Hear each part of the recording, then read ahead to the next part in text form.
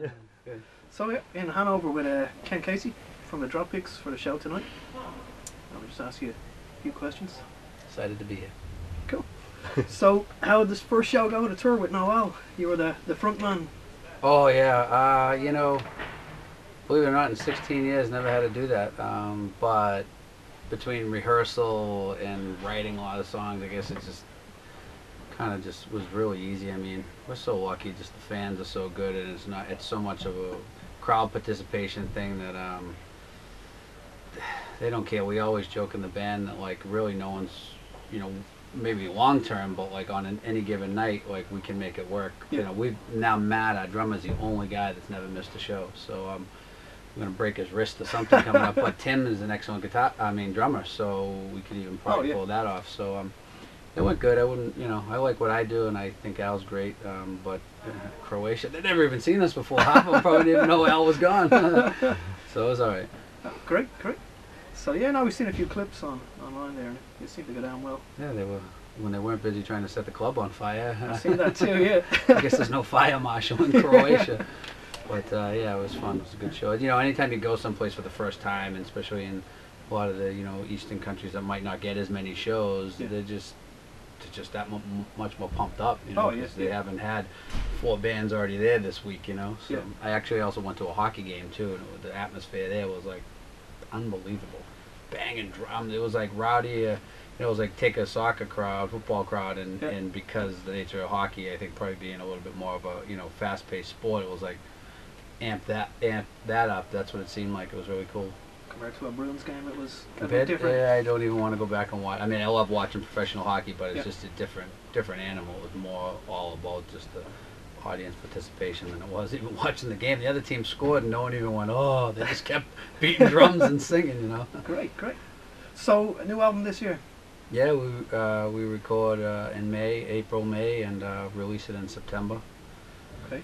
So we got 15 songs already, and we're just spending time between sound check and like acoustic in the rooms, kind of trying to tighten it up, and then we'll keep doing that through St. Patty's Day, and then we'll take a couple weeks after St. Patrick's Day to really like go in the rehearsal space and nail it down tight, and then we'll record. It's pretty good in the sense that I don't think we've really ever had all these songs written this far in advance to keep working out the nuances before a record, so. Okay.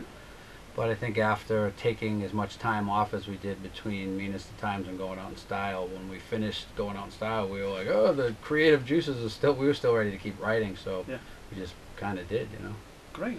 Any album title or anything? No, we're not there yet. No. And every time I do that, I get fired up on an idea and I say it, and then I change my mind. So we'll wait on that. And will you have any songs covers? Are good though. As of right now, we're doing something, a song just kind of as a tribute to Ronnie Drew, a song of his, a soul song called We Had It All. I don't know if we'll put it on the album or not, but we've kind of arranged it and been doing it. And he was just such a great guy and such a good influence on us, and just a good person that we felt like after he sang on our record and passed away, we never really got to. I don't know if you want to say have closure on it or do something to say something back and a thank you. So so that's something that we'd like to do. It's a great song, and hopefully that develops like it's like kind of a piano thing, and we're trying to give it a little bit different swing than he did it, but it's amazing. What a voice, How did it go with the recording with him? Did he like the finished product, or? He loved it. He was easy. I've never, I said, Ronnie, what do we do with a guy like you? Should I send you a limo? He said, I'll take the train, And I came in and smoking and telling stories, and we were in Dublin when we did it, and we got into the studio, and of course, when we had Shane McGowan in years ago, I had to be bad cop and be like, yeah, Shane, can you do it one more time? You really didn't sing one word right, you're shit-faced, but and so he was like, who is this guy, and so I was intimidated to have to be in that role with Ronnie Drew, and he got into the studio behind the mic, and of course he'd never sang to anything that fast with the drum beat, and I'm behind the board, and I said, just let me, listen to it once, take a pass, and let me know what you need or whatever. And he was like, Kenny, I'll sing it 1,000 times till I get it the way you want it. And I was like, holy shit, man. what a great guy, what a great attitude, and of course he got it on the second take, you know. Great. So he just like one was just kind of he had the speed and to get his headphones right, and he just bam nailed it, you know. Great. So true professional. Any guest appearances, new album, or is it all over after the boss? Well, it's hard to. We've got an offer out to someone who is one of the few people in my mind that could compare with the boss, but I'm not gonna say who it is because when it doesn't happen, it's gonna be like, oh, they didn't get him, you know. Okay. But it's been very cool to think about all the people we've got to collaborate, and it does kind of keep that whole like, who's next? Yeah. You know, like, I don't know, maybe nobody, but I guess if there was ever a place to just cut it out, it would be the boss, you know. Great. No, it's a good version he did. It was very good. It's good to hear. You've done a lot of traditional Irish songs on albums. Who in the band chooses the song? Is it together you choose a song, or? Probably me, because it's just always been the song, you know, kind of the favorites. It's never like what would be good for the band, or what would people like. It's kind of just like, you know, something fun to do, you know. And as we go on, it gets harder though, because you don't want to do. I mean, the Irish Rover was like, we sweated over that. Like, oh man, how do you top the Pogues and the Dubliners? And we just like, well, it's not about topping it. Yeah. But a lot of times, you know, if other bands have like laid claim to a song, you don't want to do it and stuff, you know.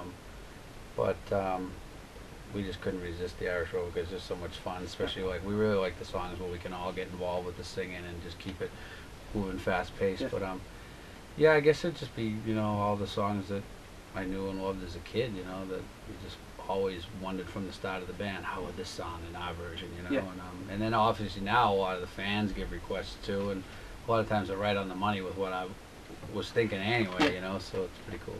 Has there been any you've tried, you've wanted to do, and they just haven't sounded the way you'd hoped or liked? It's a great question. I don't know if we have. I think by the time I've brought something to the table, I've always kind of had an idea of like, I know this is going to work, you know what I mean? I don't think so. I don't think we've had any that haven't, you know? Yeah. Oh, I'll let you know when it does. I'm sure as we get down the line along, we're going to hit that sometimes, but I think there's already the mindset of how it's going to go before we bring it in, you know? Yeah. And there's so many bands now playing this Celtic influence punk. Do you keep up to date, or what's going on, or what do you think of it? I have a hard time keeping up to date with music in general. I get, you know, 3 kids who only ever want to listen to God knows what, you know, and I'm listening to sports radio if I'm home. But yeah, I mean, it's like anything. There's you know, there's bands that we've toured with that I think do it great. The Mahones, the Tosses, Bible Code Sundays. You know, obviously your Flogging Mollies and stuff, and Pogues, but none of us would be doing it without the Pogues influence, you know. I mean, I just think back to when I was in my early teens, and you know, I knew every Irish song just from the background I was raised in, and like just the environment, and but as much as I knew it and I kind of liked it, I still thought of it as like an older generation's music. And then the Pogues came along and like made it for me as a teenager, you know, and bridged that gap between like the punk rock world I was in and you know, growing up in like an Irish family and stuff. So really just you know, and I'm just trying to think. I mean, Real Mackenzie's, even though it's more of a like Scottish kind of vibe, but you know, there's just a lot of bands that do it well. The band from Germany who we're actually playing with. I can't remember the name. No, cut.